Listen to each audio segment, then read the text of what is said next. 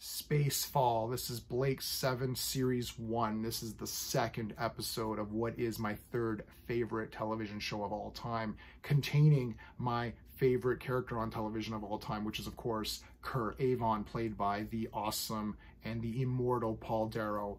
And I love his character. This is his first appearance. If this was a comic book series, you'd have to get issue 2 because it's the first appearance of my favorite character. It's also the first appearance of, who else is the first appearance of? Gan. First appearance of Gan in this issue as well. So important episode. They're on the prison, they're going to the prison planet. Blake has to take control of the ship and get out of here, right? It's also the first appearance of the Liberator. We're going to talk about this amazing, fantastic episode using my space system: story, pacing, artistry, characters, enjoyment. Each category gets a score between 0 and 2. Choose the best that you can get in any category. Starting with the storyline, of course, it's a 2 out of 2. This is yet again an amazing continuation of episode 1. If you have not seen episode 1, you should watch Blake 7. If you haven't seen my review of episode 1, you can check it out in the playlist. Absolutely loved episode 1, 10 out of 10. Episode 2, we're gonna see where it ends up, but it's gonna be pretty high. The storyline is they need to take control of the ship. So the storyline, I'm giving it 2 out of 2 because it's done in such a great way. The second Blake is on there, he assesses the situation, finds people that can help him, and he's like, we need to get off this ship. I need to get back and fight the Federation. That's my purpose here. How are you gonna get around here? Well, we need a guy who can control the computers and hack them.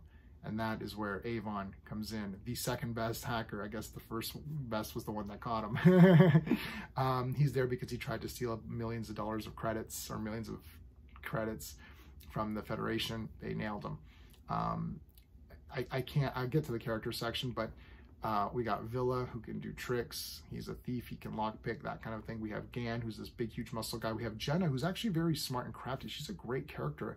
Maybe underrated, I don't know. She's also a pilot, smuggler. She's very important. She's sort of your Han Solo kind of character. The plan of how to escape is great. There's other people that join up to help fight. One of the guys dies in the attempt. The great thing about this is that there is such interplay between Blake's crew and then the guards, because the one guard is a complete bastard and he's pretty smart and he's pretty evil. Like, at one point, he's just executing people. He's like, I'm going to execute someone every, like, 30 seconds until you give up. It's like, bang, 5, 4, 3, 2, 1, bang. They give up, and the guy still shoots another guy anyway. I'll shoot another guy just for the heck of it. They're complete assholes. On the way there, they discover a ship, derelict ship. That's what we're going to know as the Liberator, Blake's ship. They have to board it, but there's a defense mechanism. Oh, it's so good. This is a 50-minute episode. We're going to move on to the pacing. The pacing is 2 out of 2. So many things happen in this 50 minutes that this almost, like, if you would have put these two, maybe put the first 3 episodes together, you could have made this really amazing movie, which was, like, so interesting because you got your middle section where they're escaping, and it's only now, we still even haven't gotten to what Blake's 7 actually is, which is going to be them on the Liberator fighting the Federation. We're not even there yet, and we're already just, like, on the edge of our seat wondering what's going to happen and who's going to survive this, because we saw episode 1 where everyone you thought was going to survive is dead. So you don't know who's going to survive into episode 3. So love this episode. Pacing was perfect. The artistry, I'm going to give it a 2 out of 2. If you haven't seen my other videos, I'm judging this based on itself. So I'm not judging this and putting it up against, you know, Star Trek Discovery or something, which is a poo show, but, you know, I guess it looks okay. I'm not comparing it like that. I'm comparing it to what they can do with the budget that they have, which I think that they've done the best that they can here. The ship looks great, great interiors. I like the computer. There's some nice stuff outside. The Liberator looks cool. They have the part where they connect the docking ports. That's kind of neat. I'm going to give it a 2 out of 2, man, because I thought it looked good. It looked good to me. A little bit wobbly here and there, but I don't think it's anything to be, you know, distraught about. It's not like it looked like crap to me.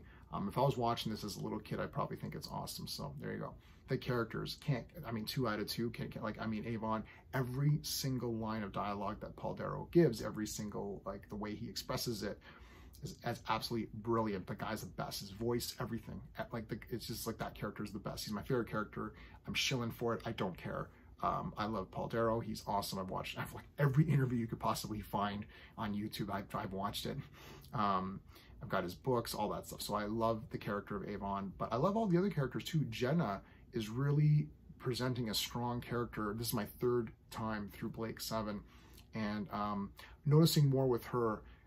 She's very smart, and it's like she wants to do good, but is just not there yet. And Blake is just that inspiration to get her to be on the good side. Avon's not having it. He's like, yeah, look, I'm just, want my money, and that's it.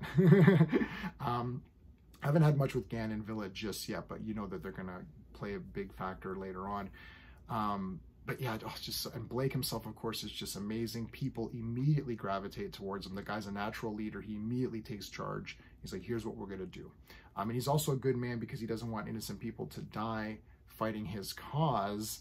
But it's something that he's gonna have to come to learn that just comes with the territory of fighting in this revolution. And we'll see how he deals with that in later episodes. Friggin' awesome. This is a damn awesome one. And the enjoyment factor, of course, is 2 out of 2. This is a 10 out of 10 slam dunk winner. There's going to be many episodes where I'm just going to tell you how great it is, and you're going to have to just believe me, or if you've watched Blake 7, I'm pretty sure you know I'm right. Love this second episode. If you enjoy my space system and the way I present the information, please like the video and share the video out, because Blake 7 is not out there that much. I don't even care for me. Share it out. Get people in on it. There's a Blu-ray coming out, pre-orders up, so it's gonna have the regular effects, and I think it's gonna have the updated effects, so you can watch the better, like the better version or whatever. I'm totally fine with the normal version, but I am very curious to see how it's gonna play with these updated effects, because I actually think Star Trek was pretty good with the updated effects. I know it's kind of blasphemous, but I think it's kind of neat to see the updated effects, just to see, like, what they would have done if it was more modern. But anyways, love this show. Don't remake it. That's it. All right, and one final shout out to my good friend Clobberin, who passed away not too long ago. Without him, I wouldn't be watching this show. The link to his channel is in this video. His channel is archived. He did a lot of great stuff, especially Star Trek. So please check out his channel. And that's it. Thanks, guys, for watching. Until next time.